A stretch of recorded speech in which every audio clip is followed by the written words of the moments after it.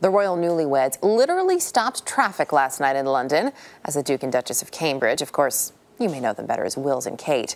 They made their first official appearance as a married couple. CBS News correspondent Charlie D'Agata is in London this morning with the details. Good morning. Good morning to you, Erica. 6 weeks to the day since the wedding, if you can believe it. They're back in the limelight and apparently loving it. Papers have been gushing about their appearance, particularly Kate. One called her the Duchess of Dazzle. The newly titled Duchess of Cambridge sparkled on her first official day on the job.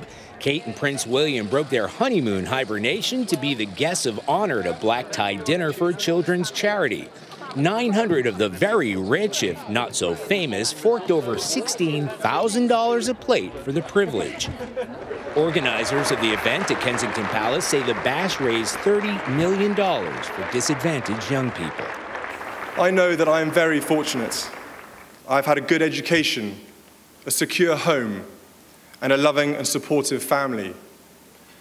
So many young people, however, do not have these advantages.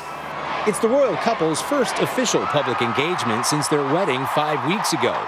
Their meet and greet with President Obama and the First Lady at Buckingham Palace last month was more a matter of politeness than protocol.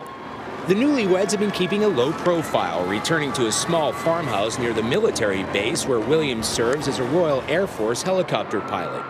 They did find time to pick out a little London love nest, an apartment in Kensington Palace. William lived there as a child, and his mother Diana lived there until her death in 1997. Although the royal couple won't be on display much this summer, Kate's wedding gown will be. It'll be center stage when Buckingham Palace opens its doors to the public in July. Last night's dinner kicked off the start of days of festivities. Prince Philip's 90th birthday today, the official birthday for the Queen tomorrow, and Prince William takes on his brother, Prince Harry, in a polo match on Sunday.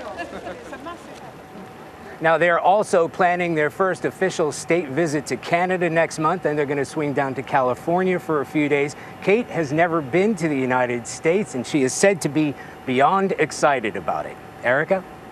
A lot of people here excited for her arrival as well. Charlie D'Agata in London this morning. Charlie, thanks.